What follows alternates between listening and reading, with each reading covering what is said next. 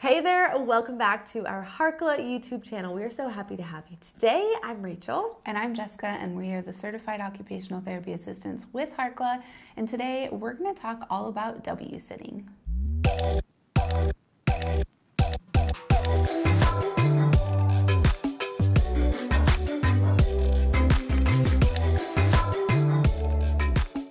have a lot to say on the topic. I know you do. So first things first, what is W-sitting? You may have heard of it, maybe you haven't heard about it, but we're going to explain it so that way you know exactly what to look for when your child is sitting on the floor. So a W-sit is when the child is sitting on the floor and their legs are out to the sides. Their knees are bent and they make this W position. If you were to stand above your child and look down on them in this position, their legs and their body would make a W shape. Now, what's important about this W sit is if the inside of their ankles are on the floor and their toes are pointing out away from their bum, that's what we call like a static W position. And that's really the red flag or the yellow flag, whatever color flag you want to talk about. That's what we want to be aware of, because W sitting is kind of a transition sitting position for toddlers and babies who are learning to crawl and walk and move. So when their toes are pointing towards their bottom, it's not as much of a, hey, this is a big concern, let's work on it. So that's really the difference here between these W sits. We've got the static W sit where they're sitting, they're not moving, they're playing with their toys, they're not crossing midline, and then we have the dynamic W sit where their toes are pointing towards their bottom and they're moving in and out of the position so that it's dynamic. They're moving and they're not just sitting statically and playing. Like Rachel said, this can be a developmental position that children move in and out of. So infants and toddlers, as they're learning about their body and they're moving in different positions, they'll often go into a W-sit position on the floor, but it won't be that static position like we described already. They'll be able to easily move in and out of it. They won't just stay in it for long periods of time, and their feet will be turned in versus facing outward. So just keeping that in mind, if you have a young child and you are seeing them W-sit,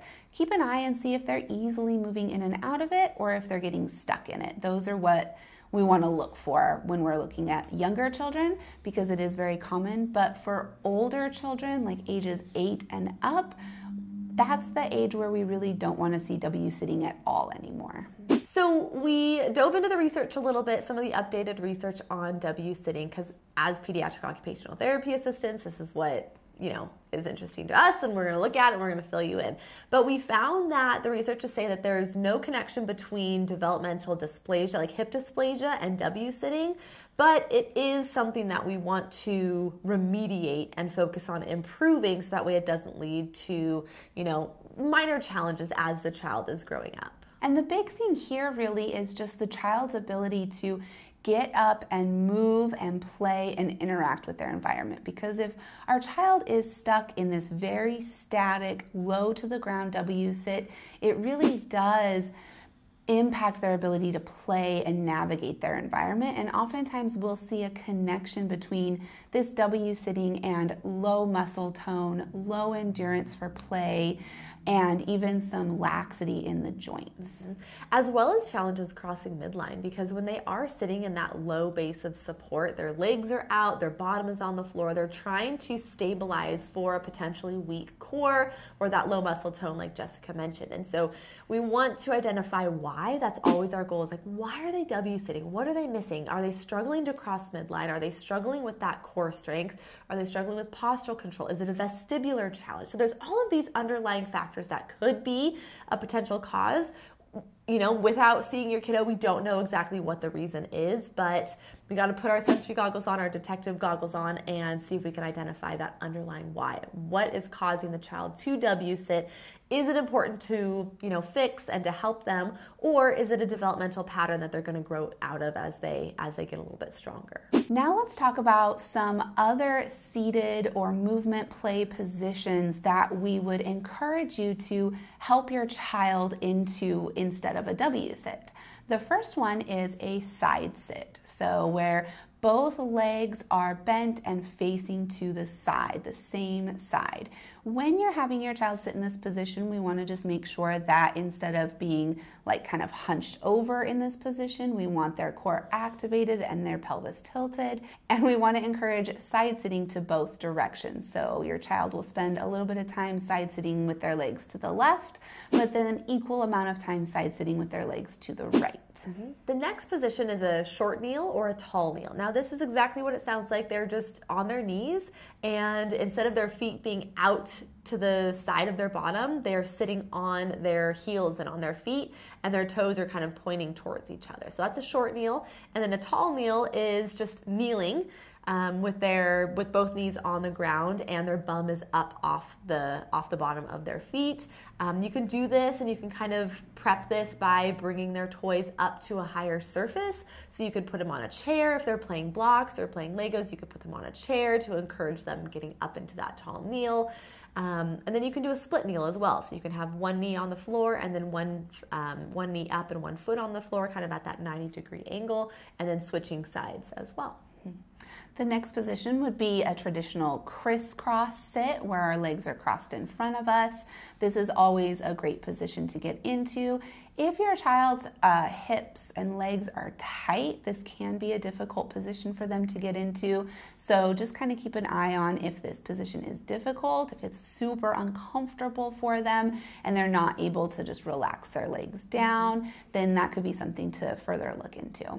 One trick with this crisscross applesauce position that I found to be really helpful for me personally and my kiddos is to kind of tilt the hips or pull the hips out behind them a little bit, so that way they're not in that posterior pelvic tilt and they're not like super hunched over. So you can either, if you have a toddler, you can kind of grab their bum and like pull it out a little bit behind them, or as an adult or as an older child, you can have them like lift their body up, like sit their hips back, and then they'll be able to sit up straighter. And if you do this, you can feel the change in like activating your core. I was also just thinking we do this in yoga actually. You could get a yoga block or some sort of small support cushion and have them sit on that while they're in the crisscross sit, and that will also help their pelvis and their hips get into that position to activate their core.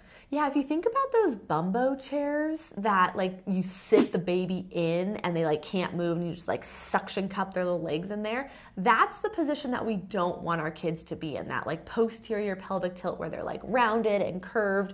So you just like envision that and then like just throw that out the window because that's not what we want. But that is just like a helpful visual. But anyways, another fun functional position that we love for so many reasons is to have them lay on their tummy or prone.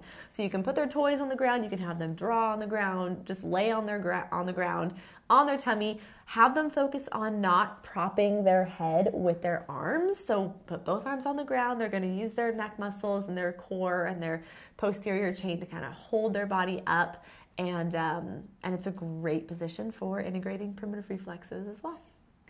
One last one that you can try would be a long sit. Now, if your child does have lower muscle tone and they're going into that W position to get a better base of support, the long sit might not be the best option, but it's still something you can try. So a long sit is where you're sitting on the ground and your legs are straight out in front of you.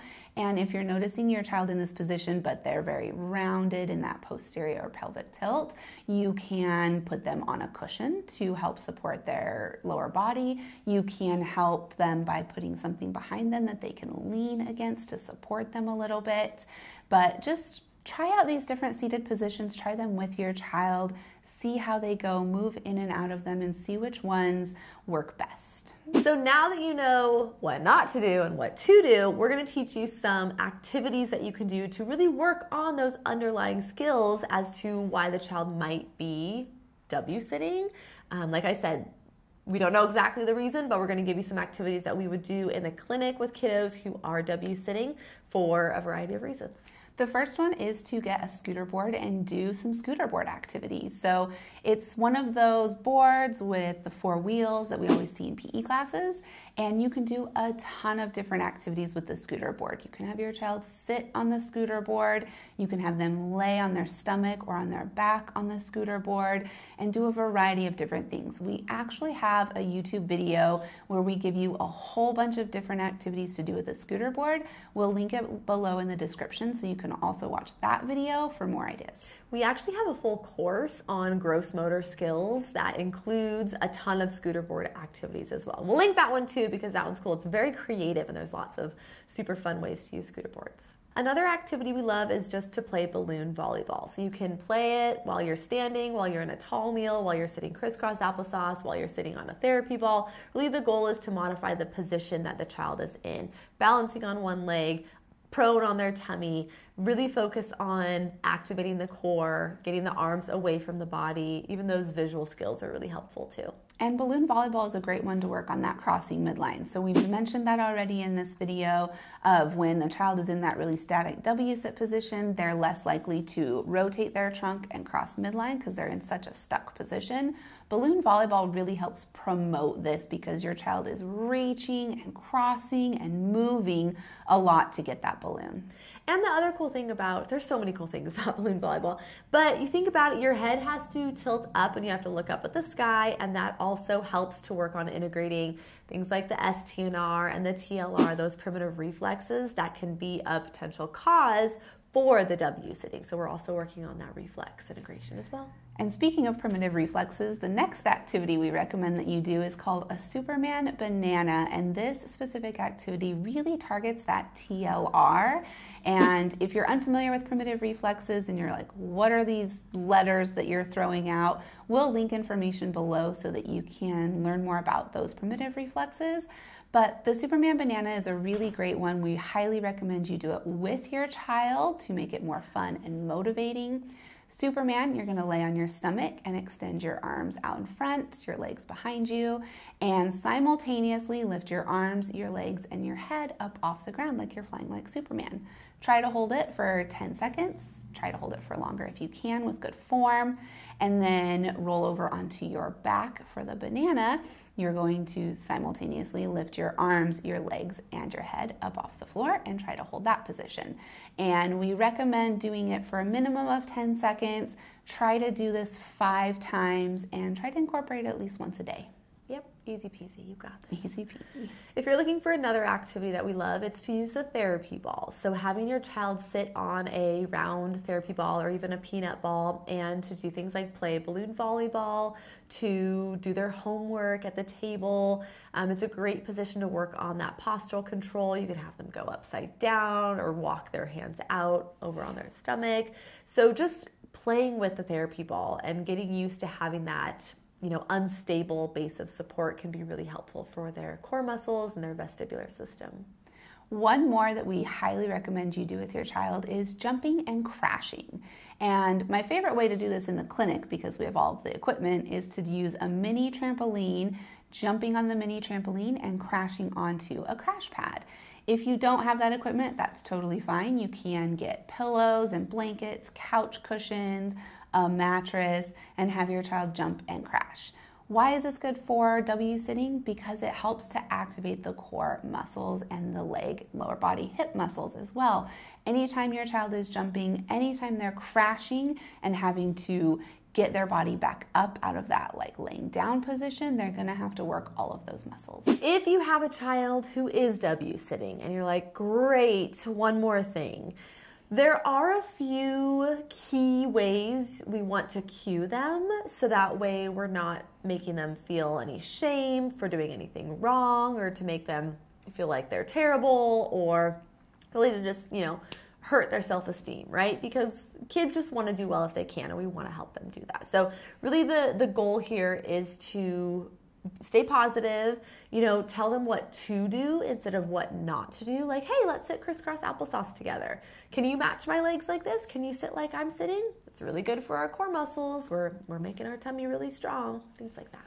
Yeah, I like that idea of instead of saying, hey, don't sit like that, don't put your legs like that, give them what they can do instead. So you see your child W sitting and you get down on the floor with them and you say, let's sit like this together. Let's play balloon volleyball with our legs like this. And it really does take away any negative connotation while simultaneously teaching their body how to sit in those different positions and move in and out of them more easily. So if you are noticing your child is W sitting in that static W position, either they're a toddler or they're an older child, maybe you as the adult do this, and you're noticing that they are uncomfortable in different positions, maybe they're uncomfortable on playground equipment, maybe they're a bit of a sensory seeker. If you're really noticing any concerns or things that you're like, you know what, that just doesn't seem right, we do highly recommend seeking an occupational therapy or a physical therapy evaluation. Bring it up to your pediatrician and advocate for services. Advocate for an evaluation. Always say, when in doubt, rule it out. Let's just make sure that there isn't any underlying challenges that we can address with in-person services. If you found this video helpful, if you liked this video, please let us know in the comments. Make sure you click the like button, subscribe to our YouTube channel so you never miss a new video. Make sure that you listen to our podcast, All Things Sensory by Harkla. You can find it on all major podcast platforms. We do have a podcast episode on W sitting and toe walking as well. And if you are interested in any other video topics that you want us to chat about, you can leave those in the comments as well. And finally, make sure you're following us on social media. We are at Harkla_family, as well as at All Things Sensory Podcast. We share a ton of content over on our Instagram pages. Yep, thank you so much. We hope this was helpful, and we will chat with you next Tuesday.